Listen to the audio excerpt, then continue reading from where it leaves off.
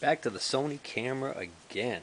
Yeah, I was using the Sony Bloggy and battery had died. So I put it on the charger overnight and used it today, and it hardly worked at all before the darn thing died again.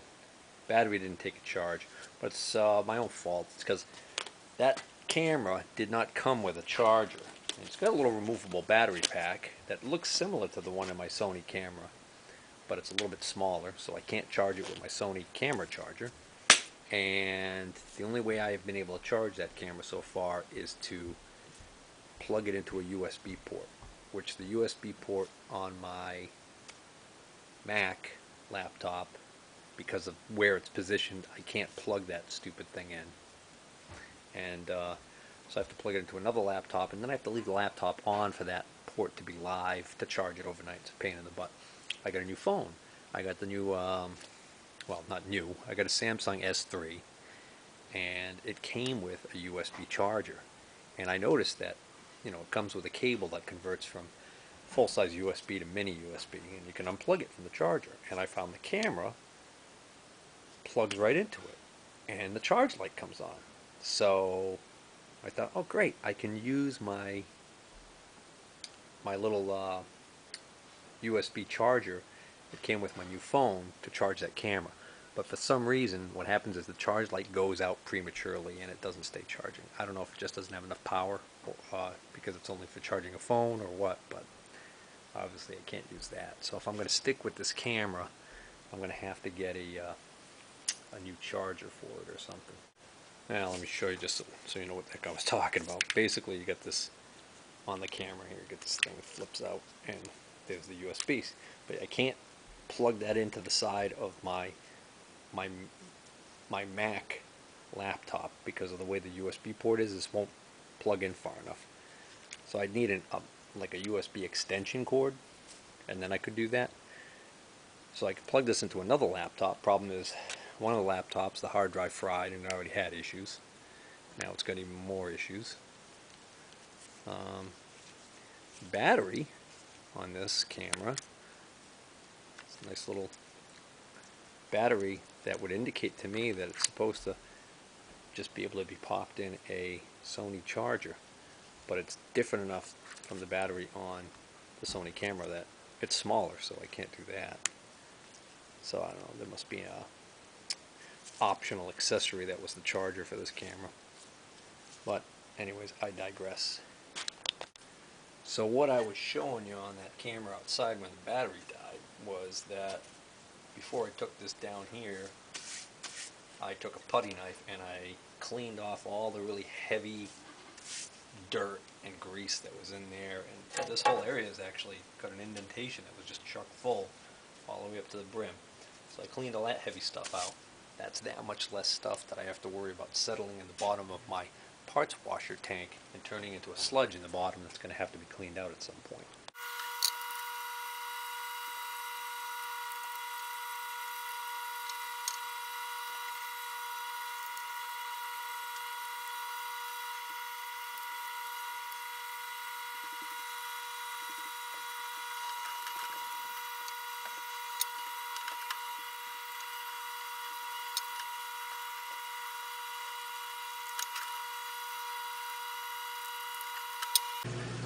Cleaning this up really well because I want to see if there are any numbers or anything else on this thing that's going to be a clue as to who makes this and what it is, because then if I can Google that, I'll probably find a lot more information out about it. Sure is interesting how this thing appears to be made. This whole bottom unit is solid. It almost appears to me like this whole top unit threads into that. I don't see a snap ring holding it in there. But I certainly do not want to mess with taking that apart if I can avoid it. Well, there are no metal tags anywhere on this to indicate part numbers or manufacturer's name. The only markings I can find are stamped by hand in this boss right here. There's number 767, then a space, then a 125, and then a space, a large space, and then looks like maybe a 4 at the end, as best as I can tell. I don't think that's going to tell me much as casting numbers. This could even be a date, 767, could be July of 67. Pretty sure it's a 6. Yeah, it's definitely a 767. But they're kind of crooked. You could tell that was hand stamped. And then here on the casting, there's a little raised area, a little raised rectangle that has a number. That's more likely, if anything, that might be a usable number. There's quite a bit of paint on there. Where the paint's flaked off, I can clearly see the number, so I think if I get some of this paint off of here, I'll be able to read that number. No, not yet. That's the trick. Well, sometimes it's a delicate balance. Take off too much paint, and sometimes it's even harder to read than when it had the paint on it. That's about as good as I can get it. And I still can't make out all the numbers clearly. I can make out some of the digits. It's not going to help me much because I can't make them out all clearly. When I step back, it actually looks like 2503, but then when I look at it up close, I don't know. But I just took a still high-resolution picture of that, and what I'll do is when I put that on the laptop screen, lots of times I can actually see it better. Even with the magnification, when I try and look at it through the magnification, it doesn't always clear up. You can see that. Actually, it doesn't look too bad right there.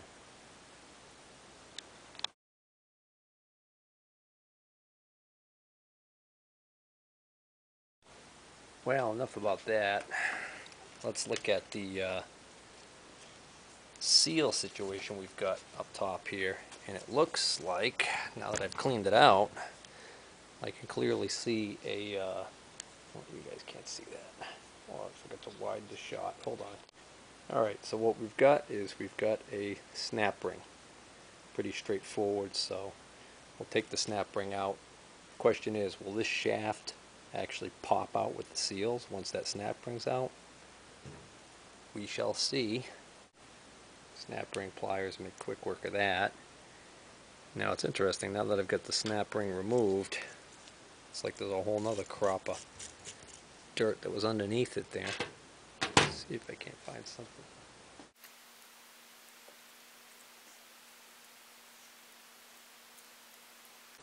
Well, that almost looks like a part number on the top of that seal. Looks like there's a part number visible on that.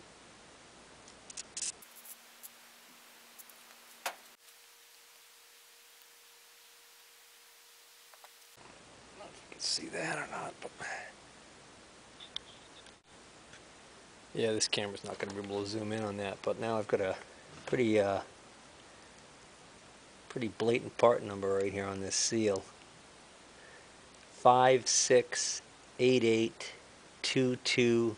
I gotta write that down.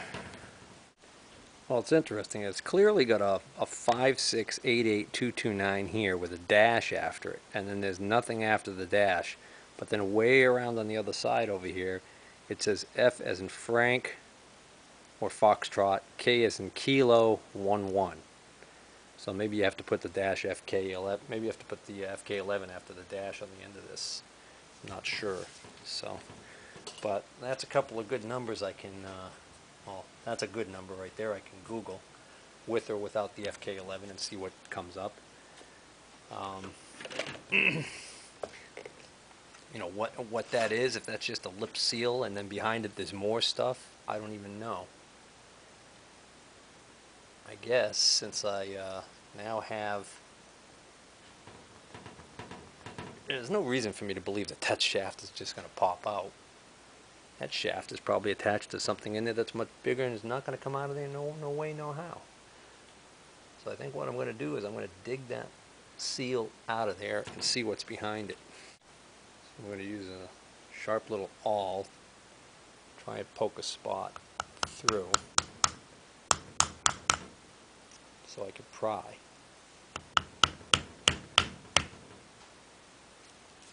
Yeah, that's through the rubber, but there must be a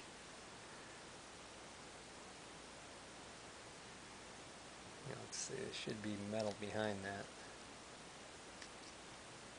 Does look like there is.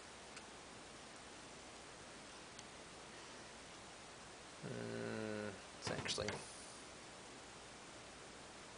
should be sharp enough to do the job.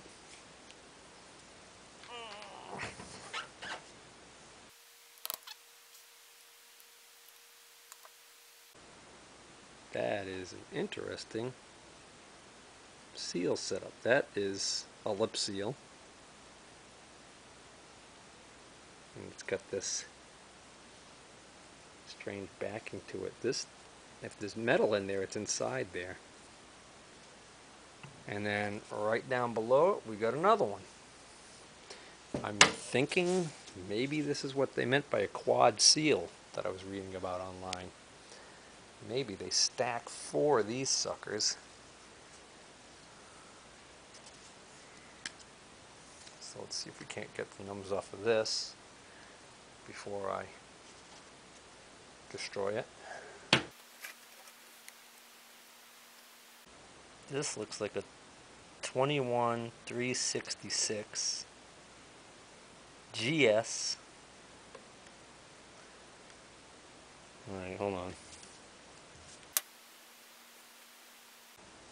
Alright, so there's a GS, and then there's a space, and then there's a 21366. Then there's another space, and we got a nice big number here.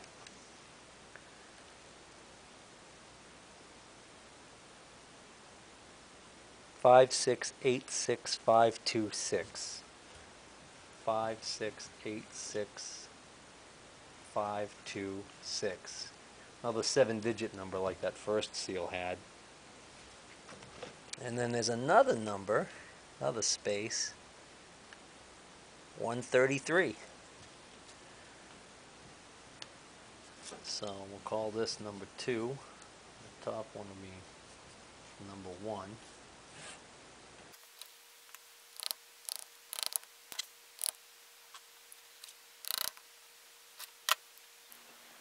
What's happening with that one is, I think that the my little awl is just slipping between the lip and the shaft. Let's get some heft to it. That one. That one's not coming out as easy as the last one.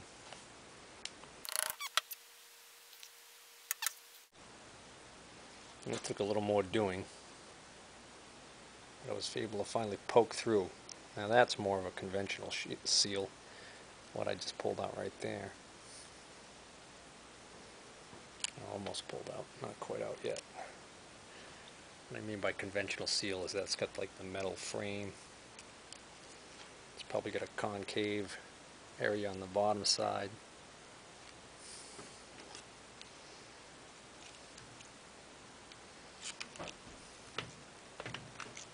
Oh, looks like there's something coming out with it. Oh my, what we got there? Oh, that's the spring. Okay, so that's a spring seal. That's the more conventional type of shaft oil seal. You see this little spring normally is inside there, and that's actually, when it's not broken like that one, it's normally what tensions this thing. I wonder if that was broken already. Or did I do that? If I did that just now, or was that already broken? That's the question. Now, here's the thing. That's it. This seal and then that other seal are all that's in there. How do you like them apples? The next thing down, I can see, Sure looks like a bearing to me. Matter of fact, I can see writing on that, Hyatt, Hyatt, made in USA. And it's even got a number on it. It's either a 6 or a 1, no, either a 6 or an 8, 145, or a B145, or B14S. I don't know. It's a bearing.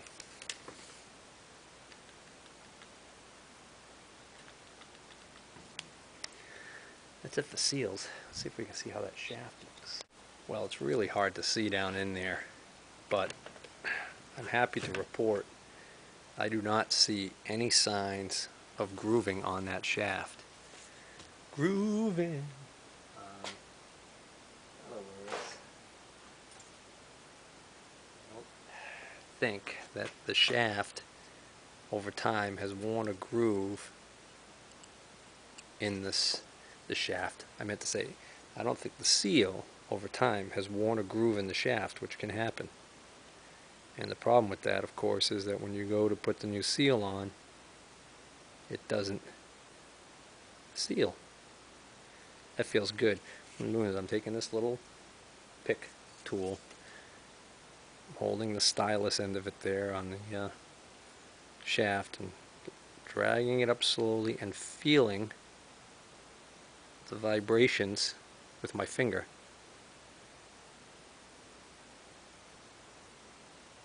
If there was a really deep groove there, I would probably see the thing move as it went over the bump or the valley. There's nothing. There's nothing there. I like it. I like it a lot. There is only the slightest amount of scoring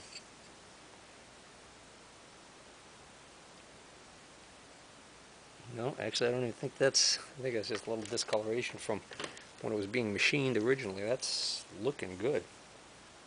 Oh, yes, sir, I like it. Give a little bit of a close-up look there. I don't know if you can see that or not.